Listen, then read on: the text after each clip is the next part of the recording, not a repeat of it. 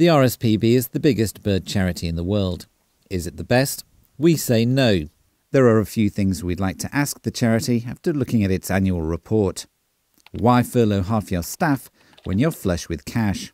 This year, it says the resources available for charitable activities increased by 5.2 million to 115.7, which connects to 4.5% increase, but charitable expenditure fell by 6.1%. That's effectively, it's opened up a 10%. They've effectively got 10% more cash. How much money they've taken from the government for the furlough scheme, and given the very large amount of money that they're sitting on, like the 20 million in cash, and they've got free reserves on top of that of 47.9 million or 25 weeks of costs, whereas the trustees' agreed level is only 8 to 16 weeks. The total financial unrestricted funds are about 227 million, which by my calculations is about 118 weeks, or almost 2 years of reserves. The RSPB has come under fire for profiting from development of land in Tinbridge, Devon, which it says is home to 80% of the UK's diminishing Searle bunting population. The charity appears to have bought nearby Ash Hill to offset housing projects, including those by its business supporter Barratt Development. Don't some of these corporate links seem a bit dodgy? So basically, they've borrowed 500 grand, they say in the report, from Lloyds to buy Ash Hill in Devon, which is 37 hectares. So under these Section 106 payments, developers have paid over 650 grand by these Section 106 levies. Now you'd imagine, given that Barratt is one of the developers in Tinbridge, that they're one of the people who paid in this money. And what that allows the RSPB to do is they borrow the money from Lloyds, buy the land, and the loan is paid off over the 5-year period because the money comes from Tinbridge Council. And it comes from those Section 106 payments. It also seems weird to me that they say that this Searle bunting, whatever it is the iconic bird of Devon. 80% of the whole UK population's there, 33% in Tinbridge, which basically means that have allowed the developers to screw up at least 14.8 hectares of habitat of this Searle bunting. Transparency, setting conservation goals, protecting wildlife. These are all the things you'd expect a wildlife charity to be doing. So, are we getting value for money? If you're running a huge cash-hungry NGO, that's what you've got to be good at. They're entitled to do what they need to do to survive and to prosper.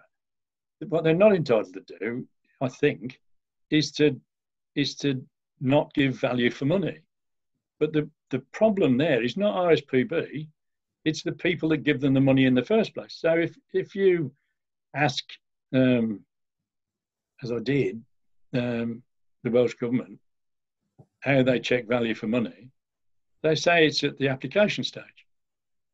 Now, that's like saying, when did you work out, if you're buying a car, you pay for it when you buy it, that's all right.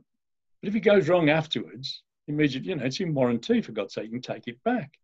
There's no warranty for this. Nobody checks anything. Some of the reserves they're looking at, they'll be specialising in the seabirds. Not everybody wants to own a cliff. They're quite happy to do that. And it will probably have 1 million guillemots or 1 million seabirds on that cliff. So that's a great number. But then when you look at some of the other reserves, there might be some birds like the capercaillie that instead of thriving and coming forward are going backwards and are in decline. It's something that we really need to have is a wildlife audit on the reserves, and then we could possibly have a wildlife audit on land not managed by the RSPB and see it as a comparison. Like Vernwy, for example, they've been in charge of that for 40 years. Now, for the biggest grouse moor in Wales to have been managed by the largest bird protection society in the world for 40 years, and to be told that if you don't give us 6 million, well, 3.3 million in the short term, more in the long term, red grouse are going to be extinct, is a pretty considerable indictment.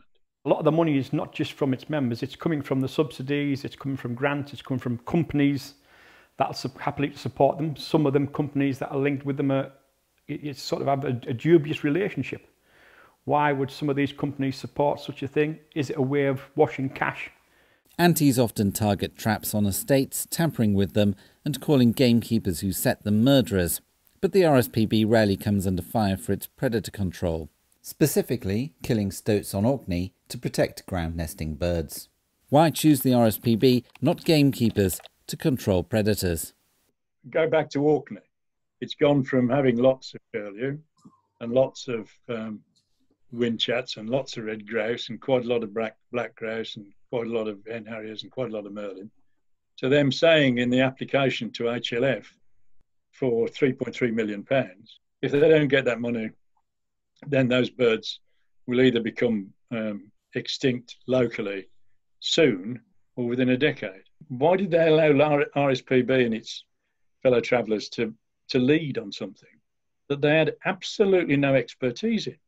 And probably I can't find a record of them killing a stoat, any stoats, anywhere, before they applied for the grant.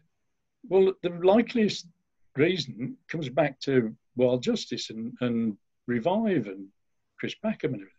If they'd done that, there would have been hell to pay. There would have been, death threats and all sorts of stuff flying about. The RSPB does carry out predator control. In fact, one of its projects is to eradicate the stoat on one of the Scottish Islands. And it's been given a grant of £6 million, an enormous amount of money to eradicate a species. Now, if the gamekeeper said, we're going to go and eradicate a species, there'd be an uproar. Now, I don't know what you could do with £6 million for conservation, but they could have eradicated the stoats on Orkney for a few £100,000 10 years ago. They're now going to get essentially £6 million, and they may or may not succeed. Now, that's not my fault or your fault. It's the fault of the people that sat there and watched it. Now, in those years, as far as I can tell, reading the RSPB ag returns, they killed one stoat on Orkney. Last year, when they got EU money, with the last account, they killed over 100. So they can clearly catch stoats, but they didn't want to spend their own money doing it. RSPB's new CEO, Becky Spate, has been very vocal about her anti-grouse shooting and anti-farming ideas. One thing she wants is RSPB announcing targets, which it rarely does. Why doesn't RSPB set campaign targets? You've got this strange combination, with an awful lot of grants that go to the conservation industry. It's about process, not outcome. And what it should be is about outcome. The reason why gamekeepers are efficient is they have to produce an outcome. Because at the bird end of the sausage machine, there's nothing. There's not, we'll get 10 pairs. And yet it's an organisation that says it wants, I think Becky said that on that meeting, on the telly, we want targets. We want targets. There's no targets in the application. If I'd have been sitting on the HLF board, I would have said, I want, how many merlin have you got? 1 pair. Right, I want 4 pairs. How many curlew have you got? Well, actually none, but there's some roundabout. All right, how many did you have 20 years ago? 100 pairs. Right, I want 100 pairs. You'd get some birds, for goodness sake, for the money. Some of the conservation organisations is all about the apex predator up here. Below that is a pyramid for the environment that it needs to live in. If you think of David Bellamy, he was always on the ground making sure that the plant life, because he was a biologist, was his main focus of attention, the insects, and then everything above that to the apex predator to be able to survive. The RSPB's persecution of gamekeepers, who it regularly accuses of killing birds of prey without providing evidence, is bordering on obsession and selective conservation. Why don't you work with the shooting community instead of condemning it? Why not look at the benefits that the gamekeepers do? They do an awful lot of positive work for the local communities, for fundraising, and for the environment and what we're doing. Why would you rather fight than talk? What is the matter with the people who own and farm the land and who run shoots and have grouse moors and stuff? I understand you think that a small percentage of them, or even a larger percentage of them, occasionally break the law. But then you can guarantee that if you've got 1.2 million members, you've probably got a few murderers in the membership. The fact that the people break the law doesn't invalidate the community. The RSPB is holding its AGM online this Saturday, the 10th of October.